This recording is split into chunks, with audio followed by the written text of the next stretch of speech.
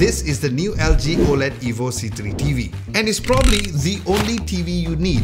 Now, I've spent my hard-earned money on this 55-inch variant and have been using it daily for 2 weeks. So if you play this, or love watching this, stay tuned because you will find out if this is really worth it.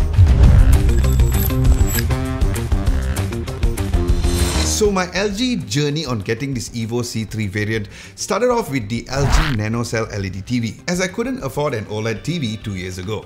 Then I switched to the LG C1, which is my current daily TV, and now to this. So why did I wait this long to change my TV? Well, firstly, there's absolutely nothing wrong with my LG C1.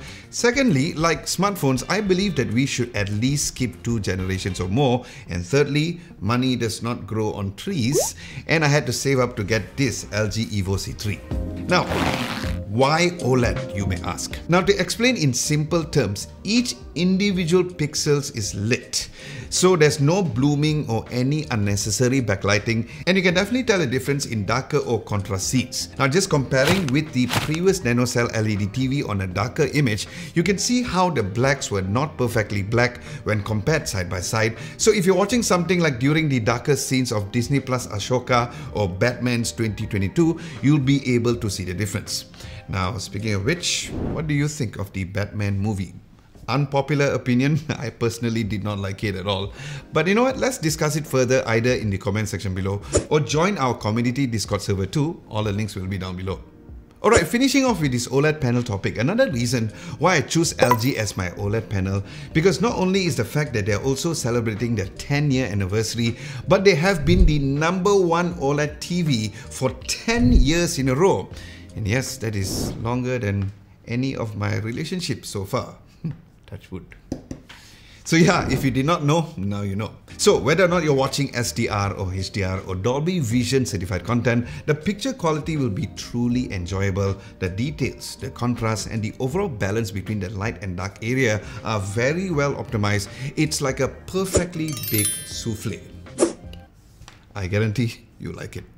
Now, on top of that, the fact that it's also certified eye-safe by TUV Rainland, certified flicker-free display and has the discomfort glare-free certifications from UL Solutions clearly means that you can binge watch your favorite shows or even play games for hours.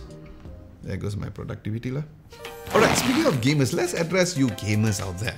Now, whether or not you're a casual gamer or a game controller, Jedi or Sith, you don't know the power of the dark side. There are a few reasons why you should get this TV.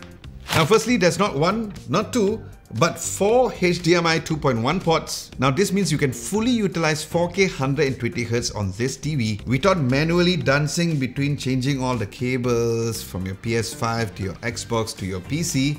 And speaking of which, if you're a Mac user, don't worry, you can do it wirelessly since this LG Evo C3 supports AirPlay 2. Now, you can even hook up your sound system along through the HDMI ARC port like this LG SC9S, which I'll talk about a bit later. And with all of that hooked up, you don't have to worry about running out of ports. Now, secondly is the custom gamer-centric panel, where you can access specific settings like the variable refresh rate and the ability to see the current refresh rate that the game is running, as well as easily change between the different picture profiles to suit the particular game that you're playing. Now, third of all is simply the performance. Now, the response time claimed by LG is 0.1 milliseconds, which I can't confirm because I don't have a specialty equipment like Mr. Gerald Undone, but I can really feel how responsive the overall gaming is when it comes to higher refresh rate games. Because every movement that I make, every move you make, the controller seems to translate on the screen almost instantaneously. So definitely no issues if you're a hardcore gamer yourself. Then auto low latency mode is also present, which definitely helps during gaming, and like the previous C variants, it is also NVIDIA G-Sync and AMD FreeSync support. So screen tearing is not an issue over here, just like how it's not an issue for you to please like this video and also subscribe to the channel. Next, let's talk about the overall experience of owning this TV. Firstly, the actual build quality is amazing. Super thin as you can see over here. And I'm not just referring as the panel, but also the back housing as well. It is also surprisingly light too, so light that I personally have no issues moving the TV around myself. And if I were to wall mount this to the wall, I could technically do it myself if I'm not on crutches. Wouldn't be a smart thing to do, but maybe I could. Now, I mentioned about the 4 HDMI ports earlier, but other than that, there's also 3 USB Type-A for external media if you want, a headphones jack, an Ethernet port, an optical port, a service port, and also a coax port as well. So there's plenty more other than the HDMI port available. Now, because of the structure of the TV was thin, the viewing experience was also really great because the bezels were also really thin to really improve the overall viewing experience. It is also 4% brighter than the previous LG C2 and a whopping 70% brighter than my previous LG C1, where it overall seems to hold brightness better on this LG C3. Now, on the inside, LG has upgraded to a new Alpha 9 AI processor 4K Gen 6 for better picture performance with things like AI brightness control, AI super scaling 4K, and AI Picture Pro. So everything was left as it is because why do things yourself when you have AI, am I right? And a feature that I could not live without since owning this series is the filmmaker mode, where you can actually watch a movie the way the director intends to be. And this is a mode that I have been living on all the time, not only for watching movies but also when it comes to watching YouTube videos, especially for creators like us who puts lots and lots of effort in the color grading. Then for the audio experience, the built-in speakers are good for general use. It has Dolby Atmos support for the built-in speakers, but for a true cinema experience, you can always invest on a soundbar. Now, you can also pair it with a soundbar like this LG SC9S, which I borrowed from my buddy of mine to test it out together with the TV, where it is actually designed for this particular TV as well. How? Well, firstly, it could also be mounted on the TV base itself, which is called the WOW bracket.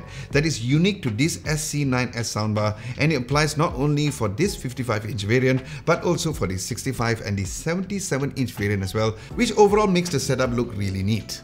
Now, secondly, it can also work together with the TV speakers in what they call the WOW Orchestra to give a more immersive experience, and this soundbar also comes with a sub that has Dolby Atmos, DTS:X, and IMAX Enhanced certification. So if you'd like to explore more about this soundbar, I will leave links down below as well. Then the Harry Potter waving magic remote as usual is available on this LG Evo C3. Now, other than the cursor-like feature following your motion, there's also dedicated buttons, for example, like the voice command, which is really great. And compared to the previous magic remote on my LG C1, the logo on buttons like Amazon Alexa has been changed. Then the Google logo has changed to the LG channels, and that is pretty much it. Now, while there's nothing wrong with it, I wish that the looks would have changed a bit, but probably the next generation.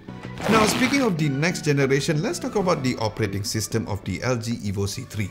Now, it comes with the latest webOS 23, which is not only super responsive but snappy like a hungry crocodile, and it's also very simple even if you are a beginner using this webOS. Now, I've been reviewing other TVs, and in my humble opinion, this is hands down the best OS on a TV yet, because it's nicely arranged and the additional cards like icon and previews of the apps are pretty much really nicely optimized. And speaking of optimizations, the apps are also optimized for TV viewing experience compared to a typical Android-based TV, where some apps on an Android TV may not be optimized properly for a TV viewing experience.